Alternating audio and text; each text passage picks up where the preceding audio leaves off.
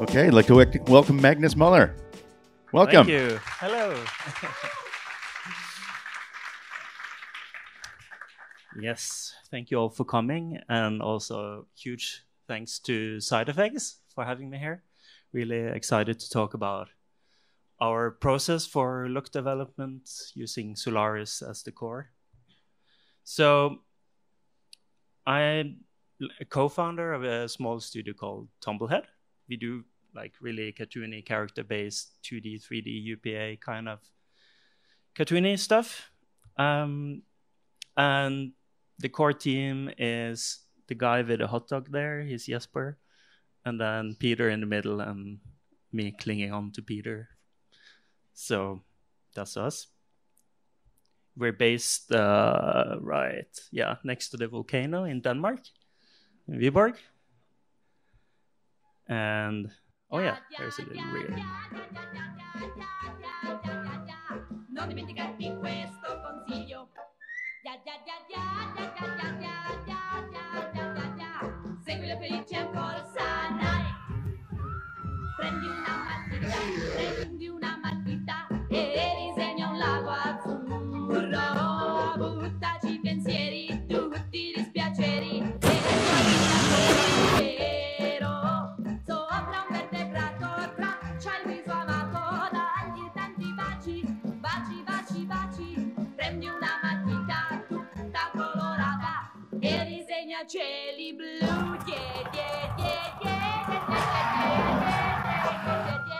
Non dimenticarti questo consiglio. Se sei felice ancora sarai. Prendi una matita e disegna un lago azzurro. Buttaci i pensieri, tutti i dispiaceri e sorridi al mondo intero. Da colorata e disegna cieli blu.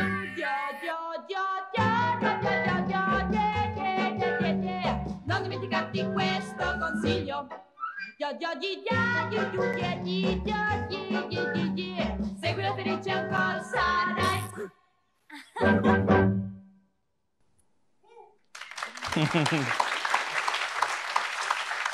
Thanks. Thank you. Yeah, so this talk is going to be mainly in two parts. Number one, I'll talk about like how we set up a character in the look dev stage for our short films and also other productions.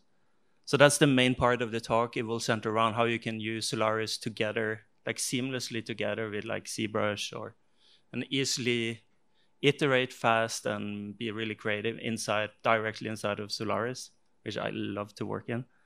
And then second part, I'll shortly show like how you can apply that to a full production, basically.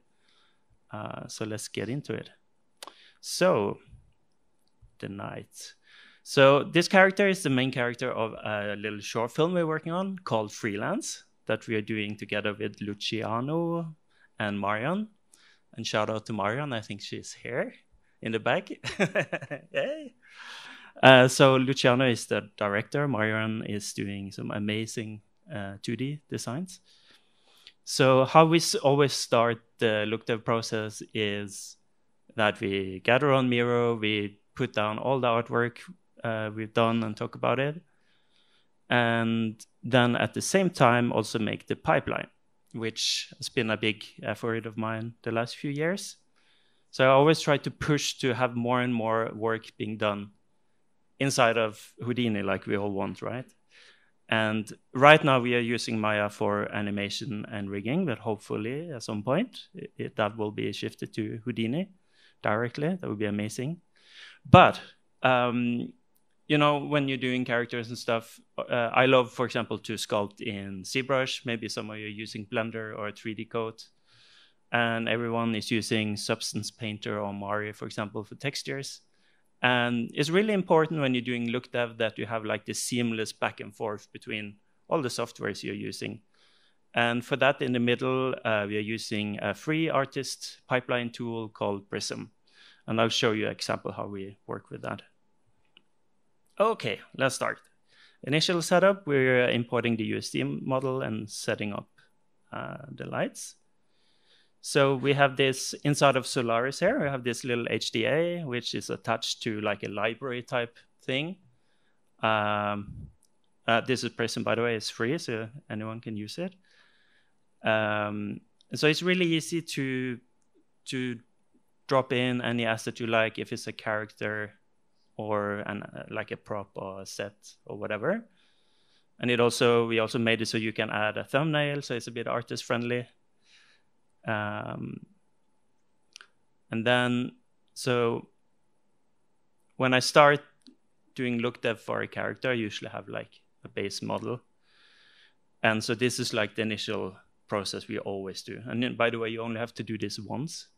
Of course, you can store this, copy paste it, save it out as USD and import it, whatever you want. So when you have like this base kind of lighting set, then you can really start shading.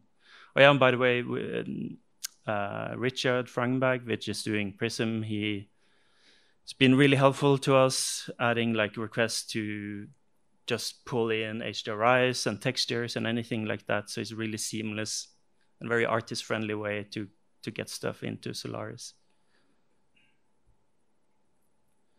Okay, so when we have that set up, then the next step is to assign materials, which is super easy in Solaris.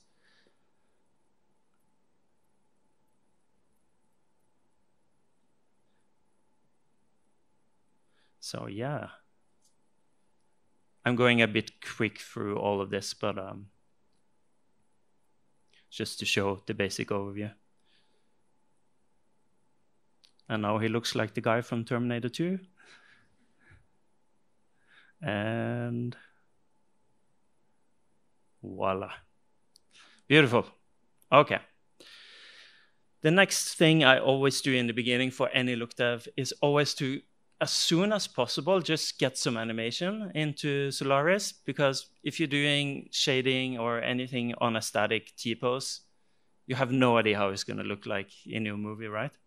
So that's also great about Solaris. It's so easy to just get your USD cache from the animators. Just, again, yeah, just using the browser there, and you can make your HDA to get it in. And then there are probably more professional ways of doing this. I'm just using the merge node. That's what felt intuitive to me.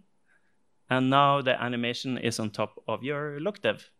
So as long as you're applying all this stuff after where you want to export your shading asset, you can do anything you want.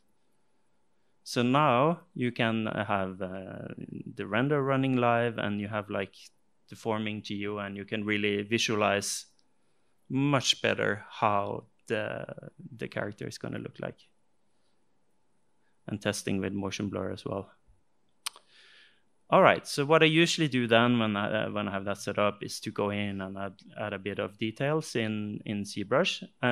Earlier I had a lot of struggle with getting proper displacement maps and stuff like that with UDIMs out from ZBrush and into any renderer. It was always hours of trial and error. And so I just wanted to show that that with some really easy way with Material X in Solaris, you don't have to do any settings in ZBrush. You just set everything to 1 basically, and it just works. That is kind of magic. So I'll show the exporter here in a second. Oh, he's looking a bit sunburned, by the way. I don't Yeah, so what I usually do is to have like replicate the USD hierarchy that I have in Solaris in ZBrush. So I have like one subtool folder for each UDIM, and then you do T-pose mesh, unwrap, back T-pose mesh, and then you have all your UDIMs set up for Solaris. It's a very quick way. And again, we are a small studio, so this is just me being a lots of department at the same time and trying to get stuff done. And then finally, we have this quick export that is also part of the Prism thing that all of you can use. And click, click, click. But I don't know if anyone in here is using ZBrush, but how painful it is to get it into a renderer. And now with Material X, it's so extremely simple. So, right, so then I have my textures there.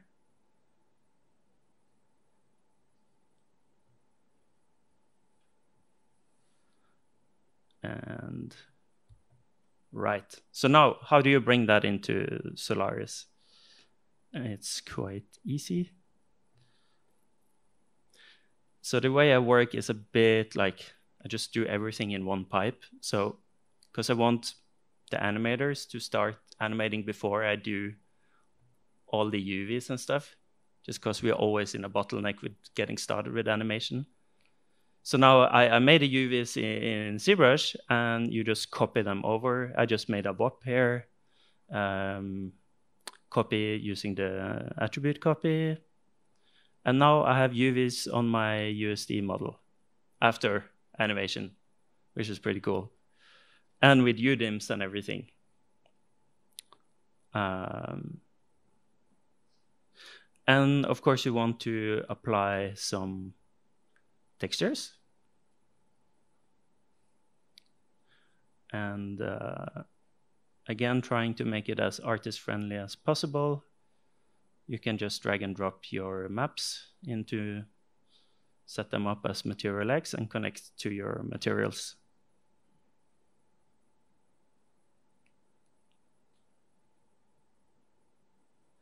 And he still looks really sunburned. So one of my favorite things in shading, as you could probably see in the intro, is subsurface scattering. I don't know, it's like, I feel it's almost like cheating in shading.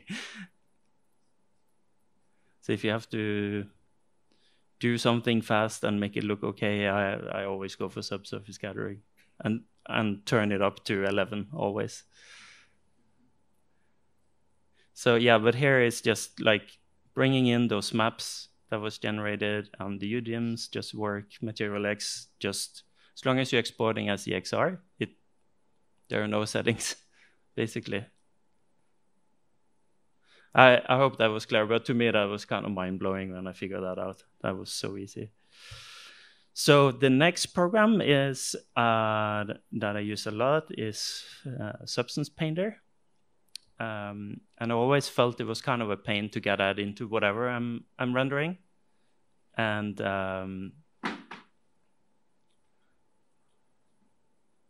so here I'm just exporting some roughness maps. Just one click to get that set up.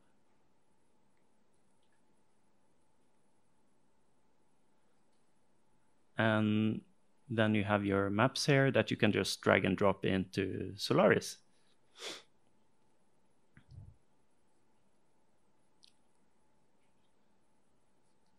Right. So yeah. So the philosophy, like in our studio, is to use Houdini as much as possible, which is of course extremely technical. It can do anything, but is in as much of an artist-friendly way as we can possibly think of.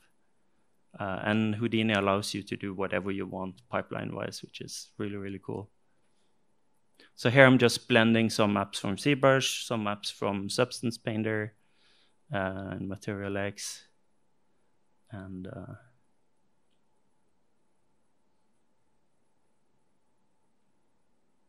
I'm using the color correcting nodes a lot directly in, like in the, in Solaris. So I don't rely too much on how it looks like in, for example, in Substance Painter. I would much rather just work directly in where the end product is. So yeah, usually I just experiment with all the maps, mixing and blending stuff, and yeah, until I'm happy.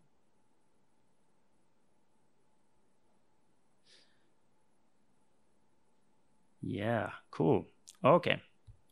So next one is that you can draw in Houdini on 3D models, kind of like grease pencil. And I found this HDA from a guy called Aaron Smith, so shout out to him. But basically you can, in like a sub modify in Solaris, or you could do it anywhere in Houdini, but I like to just do everything in Solaris and never go to the object mode. So yeah, I found this HDA and figured you can paint on 3D models, which I was kind of excited about. And I edited out like 500 undos that I did to find the line that I liked. And then, of course, you can just use your standard sub nodes to make it stick to your animation, which is really cool. So using like a point deform, which is the same as a wrap deformer in Maya, or yeah, whatever you want. And yeah, I'm just setting the selection for which polygons those strokes should follow. And oh yeah, and here I found it's so cool. You can use the attribute blur and stuff like that to kind of clean up the jitters that you sometimes get when you're sticking stuff to animated geometry. Sure, if anyone is into rigging here, you probably had issues with that. And it's just so nice to just throw down one node and then problem is solved. Then using a raise up at the end with a little bit of peak to make sure that it's not intersecting with the animated geometry. And then back up in Solaris, there's the character with the strokes. And it's also animated, which I didn't include right there. Yeah, and for example, when you're doing lookdev, you want to have like maybe build some small tools to do like a color palette, or like in this case, randomize the color of the stroke. So this is for like the feather he has on his helmet. So really simple, taking the good old class attribute into a random node and then feeding that into a ramp. And now you have your little tool to make random colors, and you have the ramp is basically your color palette. And it's so intuitive and easy to use, and you can so easily modify it as well. So yeah, it was really, really fun to play with that. Another node I use a lot in Solaris is the light mixer. It's amazing. I love it. So always when I'm doing look development, I want to make sure that whatever you're shading, you test out different lighting conditions for it. So I quickly do some variations with the light mixer, right? And then you just use the switch node to quickly test out different lighting conditions, which is really fun as well. I usually always like lose a couple of hours when I get to this point because so much fun.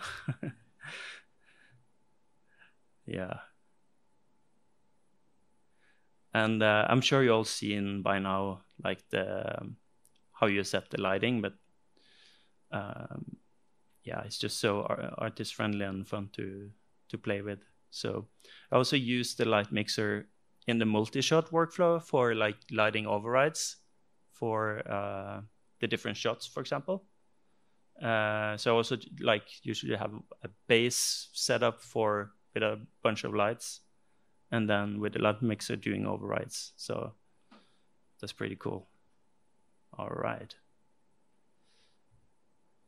And then the next step I do is to, okay, I have my shaded assets, and now let's bring it over to a shot. And the process is very similar. I usually just export the shading model or the shading asset just as flattened as a completely new file. So everything is in there. and then like in the animation scene, it's the same way as in the previous example. You just get your character in, your animation in. I use a merge to put the animation on top of the shading asset.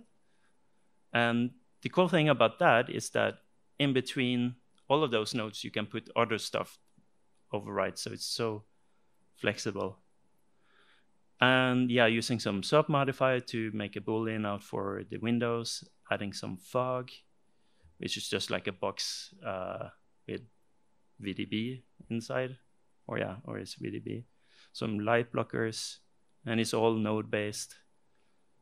Even the render settings is node-based. And then I just layer in the lights, like the fill lights, the rim lights, key light, whatever you want. And then in the end, when I have those lights, I do all the tweaking in the light mixer. And obviously, you have the camera tools where you can set the depth of field. And yeah, I just love being able to do films this way. So intuitive and easy to work with once you like really get into it. Right. Okay.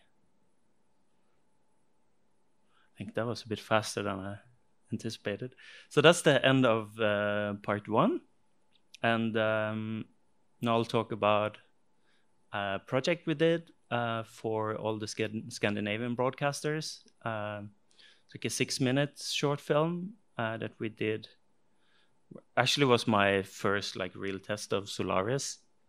It was amazing to be able to do like 20 shots in one scene and just drag, like using the merge node to like steal stuff from other shots. Was really, really cool.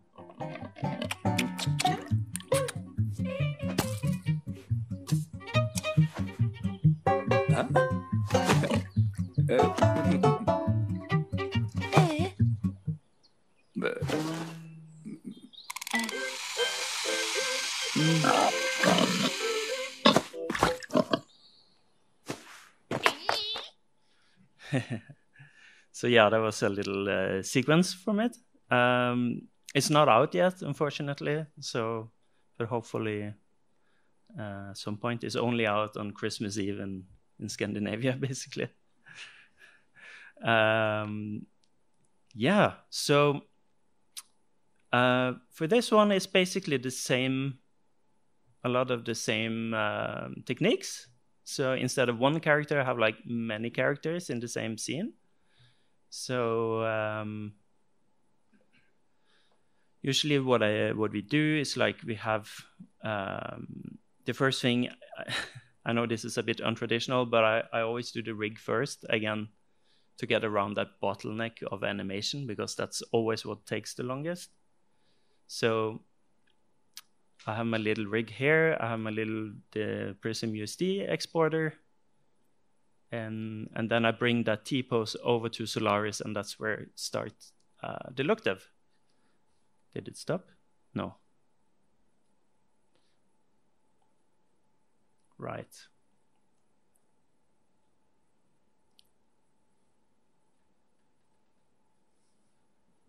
So skip a little bit. So here I have all the characters with the thumbnails, and basically adding materials, adding like geometry render settings, fixing some UV stuff, maybe copying over UVs, whatever.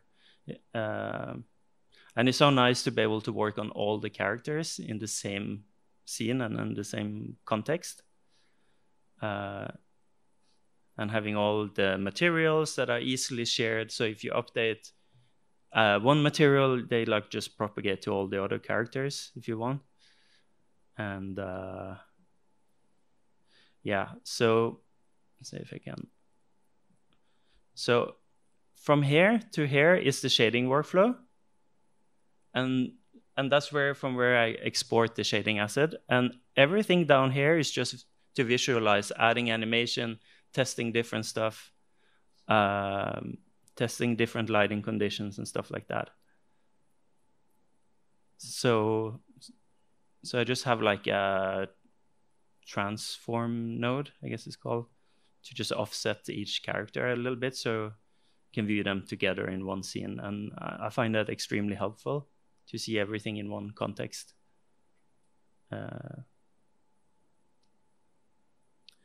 Yes. All right. So then the same principle kind of applies to shots as well. And I love to be able to just have one big scene with all the shots in a sequence, or all the shots that are using the same background or the same character or whatever. And I have like a little library of all my assets up here, and then merge them into each shot. So whatever goes into shot come in on the left side, and then on the right side there is the cached animation. So and then below there you have the merge node, just to put together the shading asset and animation, and then after that you can do whatever you want basically. Oh, the castle asset is in front of the camera. So yeah, a bunch of edit nodes that's what I use usually to do the layout. And I'm going to get into the layout lop brush and all of that good stuff very soon. And on the side, you usually just have like a setup for the background, and then you just do overrides per shot. So it looks maybe a bit complicated with all the nodes, but when you know that every node is just like a little override or whatever, it gets very intuitive and artist friendly. Because all of the nodes are basically the same on each shot. So yeah, and then of course the light mixer, the favorite. I always have like a light linker node and a light mixer node on each shot, and that's amazing. Also, the fact that it's so easy to do light linking is something that really makes my life a lot easier when doing lighting. So for each shot, I usually take in the light rig, maybe reuse from the previous scene, and then isolate each light, just setting them up using the artist's tools, and then it's good to go. And voila. So same example on this one. Yeah, basically she wants the magic cauldron because he can throw a party out of thin air. And yeah, he doesn't want to give it away. It's a slightly modified version of Hans Christian Andersen, The Swineherd. So it's the same thing for all the shots. Again, here you have the USD cache, you merge it with your shading assets, and magically everything just works. And then you have, again, light mixer, light linker, camera override, render settings override, AOVs, whatever you want per shot. And at the end, you have this export lop that the Prism guy made for me, so I can understand how to export a scene. It's just one click, send to deadline, and it's great. So I hope my point comes across that Solaris can be extremely useful, even if you are not like super into scripting of X or whatever, but it's really, really intuitive to use, and there is new features added all the time, which is great. So yeah, that was actually it. Thank you.